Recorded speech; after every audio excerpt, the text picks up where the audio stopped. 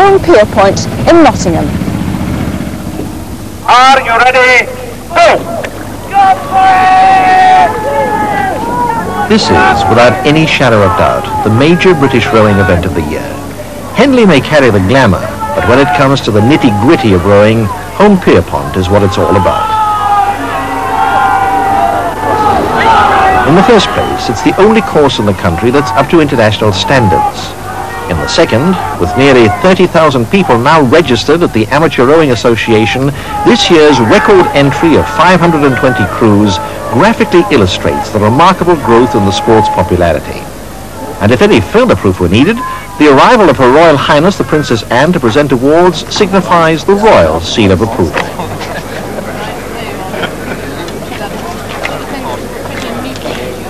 Competitive rowing really began in the early 19th century. Today it's developed into a highly technical sport with tremendous advances in both boat design and racing technique. One of the best known names of British rowing is Mike Rosewell, who's not only been a coach for the past 26 years, but has worked hard to broaden rowing's image, and is probably best known to rowing aficionados as the columnist Just Alf in Rowing magazine. How importantly would you rate Home Pierpont on the rowing calendar? It's absolutely vital if we are going to compete internationally, because in international competition we have to race 6 lanes, and this is the only 6-lane operational 2,000 metre course that we've got in the country. Now we have taking place here today both rowing and sculling. Just explain to me the difference between the two. Well, simply rowing you've got 1 oar, and sculling you've got 2 sculls, or 2 oars for the uninitiated, but we call them sculls. How are the races conducted? Well, there's a whole team of people involved. I mean, at the start, you've got an aligner on the side who makes sure that all 6 bows are level. You've got a starter standing up on a rostrum behind the start. He starts it, then the umpire takes over from the boat. You've got a backup umpire in case that umpire's boat breaks down. And then obviously at the finish, you've got all the timing. You've got 6 people sitting as visual timers, as well as all the computer timing, so there's double checks on everything. I'll tell you something, Mike, it's a rather difficult sport for the spectator to follow because there's such a long stretch of water there.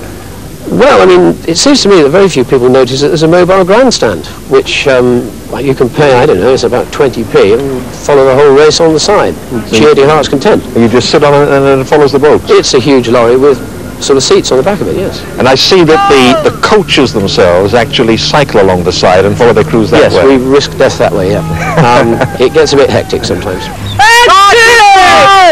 Even the equipment itself has developed tremendously in the past 2 or 3 years. Oh, yes. I mean, this morning, for example, when my crew went out to race, there's a headwind.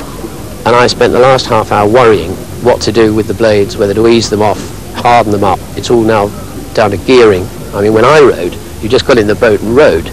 But now you've got adjustable riggers, adjustable slides, adjustable everything. And therefore the coach is blamed if you lose because he didn't adjust by another centimetre. What has been the reason for the great upsurge in popularity in rowing over the past decade? I think that a lot of people have realised that rowing is not just for the privileged. I mean, there's always been town rowing clubs, but people have always tended to see the boat race in Henley and think, well, I'm not in that bracket. There are literally hundreds of boat clubs in the country. Every piece of water's got their boat club. You can go along, pay your subscription, and they range probably from £20 to £60 a year, depending on how big the club is, and you get into boats that might be worth £6,000. The elite of the sport are oarsmen like 23-year-old Steve Redgrave, who last year was a member of the Olympic Coxed 4 team which won a gold medal at Casitas. They've now got 20 metres to go, and Britain are going to win the gold. Britain first, the United States second. They cross the line now, and there is gold for Great Britain.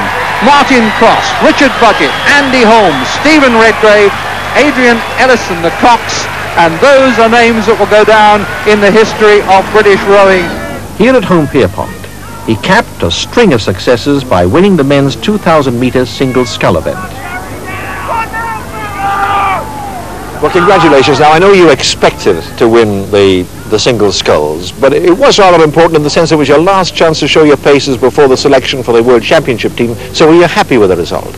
Yes, I was quite happy with the result. It was quite a big margin at the end. The conditions were very, very rough, not ideal for racing rowing boats, all right for sailing boats, but not rowing boats.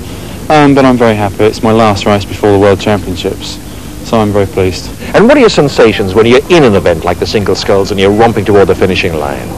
When you're a long way in front, it's very relaxing and great. It's really nice.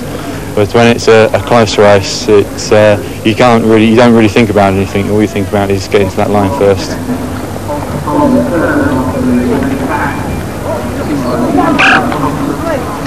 Now, the British attempt on the blue ribbon record for the fastest transatlantic crossing by a passenger-carrying vessel that we told you about last week has sadly run into trouble. The lads have been delayed in the United States by bad weather, but they do hope to set out within the next few days, and they should be well on their way by the time we see you next week, when we'll be enjoying powerboat action down at Brighton.